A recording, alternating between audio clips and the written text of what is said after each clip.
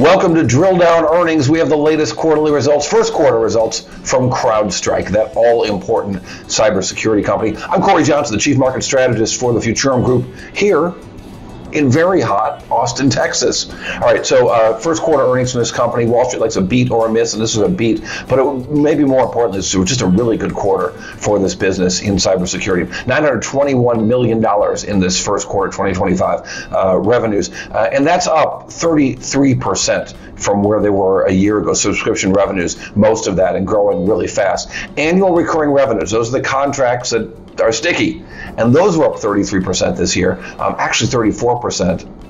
I'll explain that in a minute here, but that was fantastic. Now, they're now sitting on contracts worth $3.65 billion, which is just fantastic for this business. And their growth is abiding. It's hanging in there like the dude. 33% on a year-over-year basis in revenues, as I mentioned, and that's just about what it was last quarter. And the business has been gently slowing down over time, but not much, and now kind of abiding at that 33% level.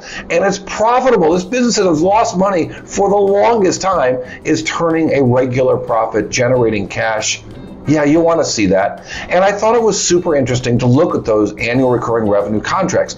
So they give us, and I made this complicated chart, and so I'm going to explain it to you. So the annual recurring revenue contracts that they are sitting on are really big, as I mentioned, over $3 billion. The new annual contracts that they are signing are increasing also at a 22% pace. So that's really fantastic. There's an acceleration in the growth of these new contracts while they're holding on to the old contracts. The old contracts in the blue, the new contracts in the green, for those of you watching this on YouTube or online somewhere. For those of you listening to us, you'll just have to take my word for it. What we see here is annual recurring revenues hanging in there strong, overall growth, and the new ones growing substantially, which is just great. So what did the stock do? The stock was up in after-hours trading as soon as these results came out, up 5%. And that's after a fantastic year for the stock when it has doubled, officially 102% in 12 months. So just great. So one of the interesting things here is they've done this largely without big acquisitions, and they've taken their customers along this journey from when they used to do things like SIM, Security Information Event Management, to more modern techniques of managing access, and kept them within the CrowdStrike platform as they're changing the way they deal with security. So this one platform addresses all kinds of different security needs. It's something that, frankly, Palo Alto Networks has suffered at, and yet CrowdStrike is doing quite well. And so these old tools, these SIM tools, for example, that would log data and security alerts and events and all in one centralized platform, that same platform is being used for other approaches without having to have the customer go shopping for something new. Here's an explanation from CEO and founder George Kurtz. We have various use cases for the platform. So we may have a customer that comes to us and says, hey, we're using a legacy SIM, we want something better, right? We may have a new prospect that says the same thing. We're using a legacy SIM and we want to explore what CrowdStrike can offer us. We have plenty of new customers that come to us and say, hey, we need a better solution in our cloud because what we have is not working or it doesn't give us the full spectrum of capabilities. So we can land with something specific to that customer's use case, and that's a lot of times they're looking for something that they need to solve immediately.